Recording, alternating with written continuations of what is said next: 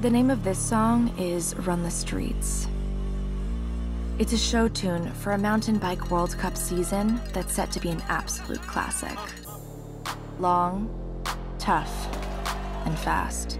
All right, you've got my attention. The backbeat for engineers and mechanics to wax rhapsodic about the Mozart in the machine. I like it so far. The soundtrack for 6 months of racing, and the Hunter S. Thompson observation that for every moment of triumph, every instance of beauty, many souls must be trampled. Okay, come on, let's do this for real. You know I run the streets, in a fast life, you know what it's gonna be. Making my environment. All white Stephen G. You know I run the streets, in a fast life, you know what it's gonna be.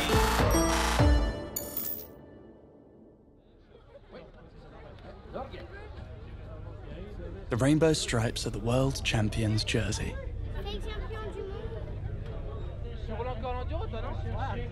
Like a Steve Jobs turtleneck or a Lady Gaga dress, it's an article of clothing associated with a certain type of genius. A status symbol for the 0.001% in cross-country or downhill that indicate that they're the best in the world. Kinda. Last season, in my first year racing elite, I came out of nowhere at World Champs to win the rainbow jersey and came into the season with the target on my back. Here's the deal. To claim the UCI Mountain Bike World Cup overall is a much bigger ask than any one-day World Championships win. 8 races in downhill, 7 in cross-country. 6 months where illness or an off day will asphyxiate your aspirations. 100 different opportunities for a flat tire or mechanical to defecate on your dreams. World Cup overall is something I never achieved. I don't know if it will be this year or not, but just, you know, casual dream of my life. It's a season-long bet on yourself against improbable odds. You versus an almost unfathomable level of athletic and technological consistency. For man. For woman. And for machine. The bike matters a lot when it comes down to race day. If the bike's not working well, you just have to work that much harder to go fast. I think it's about the connection between the rider and the bike. You could be on the best bike, and if it's not set up the way you want and you're not comfortable riding it, you won't push in the same way. You spend time a lot on your body. You have your fitness and your reflexes, but you have the way the bike responds to the ground, and the bike is your extension when you ride. On va pas changer les setups, mais on va changer la hauteur de tube parce que l'amortisseur il est vraiment top, la moyenne. Even though sometimes it's hard in winter to spend so much time testing and runs, focusing on the bike, feedback, retest, but when you find that perfect chemistry, it's like, okay, now I can go fast. Chemistry. Close. Finding the winning blend of man and machine may actually be more akin to alchemy. It's a process that begins long before the first race, where a team of engineers and mechanics attempt to transform aluminum or carbon fiber into the most noble metal of them all. Gold.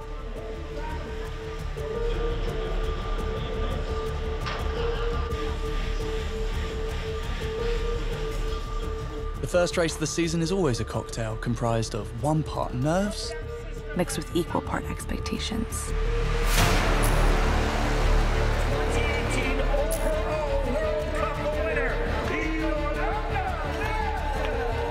The first opportunity to test training and race strategy. 6 laps of the 4-kilometer circuit here in Germany, where the only real guarantee is pain.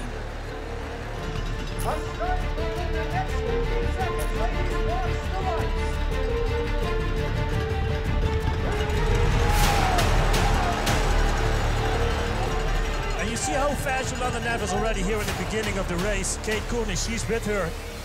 Yolanda was leading, and I managed to get away and get a small gap already on the start line. Well, Courtney, meaning business today. Just kept pushing and trusting my form there, and was able to extend that lead. I'm wondering actually how slippery it is still at the moment. Oh, big one.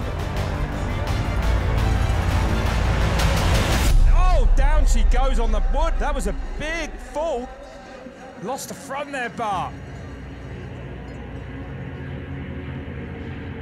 The elite women's field is so competitive, but you can't make a mistake. You can't have a problem and still, you know, expect to come out on top in those races. Not entirely accurate. That did cost her a lot of time. And they're flat out on these descents as ever. With the difficulty of the courses and the depth of the field, title contenders like Jolanda Neff, Pauline Ferrand-Prévot and Anne Terpstra are all striving to minimise mistakes and be the best at being partially perfect. Out on to the last lap. So to stay positive and keep pushing when you have an issue is something that's tricky to do, but can pay off big time. Shaking her head, I don't think she can believe it either. She rode away with this one. Courtney takes her first World Cup win here in Albstadt, Germany.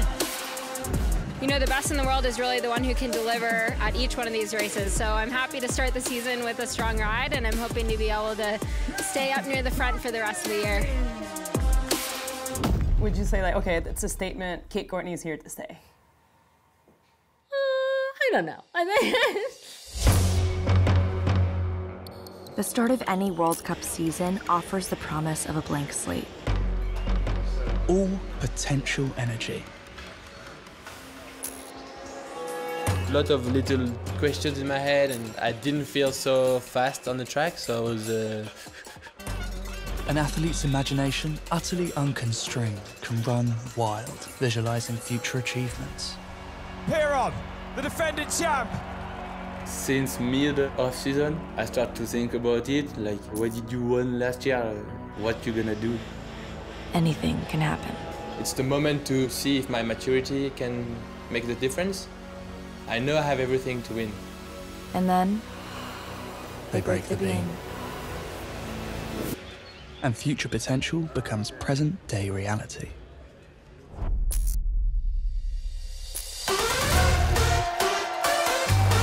Oh, big one! A two-time world champion now on track, Danny Hart. Hart leads in Maribor. When I came back to Maribor, the sponsor, the media, it was, "You gonna win again? This is a battle, I'm not alone. There is like 15 guys who want to win." The defending World Cup champion from 2018, Amaury Piron, then on track. And he's less than a second off Hart. The pressure was so high. When you don't enjoy to ride your bike, you're like, something is not going well. I think it would be a miracle to pull that sort of time back then. Piron crosses the line, 1.6 back.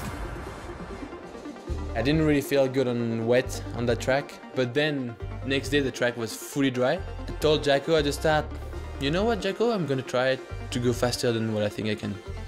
Knowing me, was like, "Oh, it's gonna crash." The reigning world champion leaves the start high, Loic Bruni. Oh, he's up. The first rider we've seen ahead of Danny Hart. Nearly a second into the green now. The world champ is starting to open things up. Bruni sprints towards the line, he goes fastest. And Loic Bruni leads in Maribor. Finn Iles, third in qualification. I felt really good on the top part of the track, so I was just riding super flowy and fast. And I was like, yeah, this is sick. And I came in this one corner. Oh, he goes down! Oh, just loses the front. Didn't brake enough and then overcommitted to a corner. And yeah, crashed. So. Just 2 to go here. And the nerves build for Loic Bruni, because this might well be his greatest test today. Win! He crosses the line in 6th. Well, there's only one man that can stop the French domination.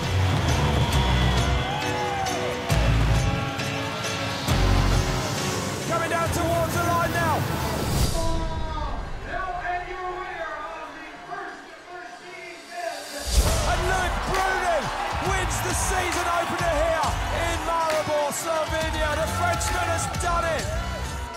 That first race just proved that all the testing that we did this winter really paid off.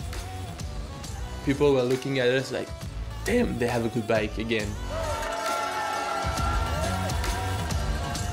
If you'd have told Kate and Loic that after the first race of the season, they would be leaving with the lead in the World Cup overall, they'd have probably hired you as their personal hype man. That's exactly where we find ourselves. And with that lead comes the champagne and the recognition. as well as expectation. And pressure.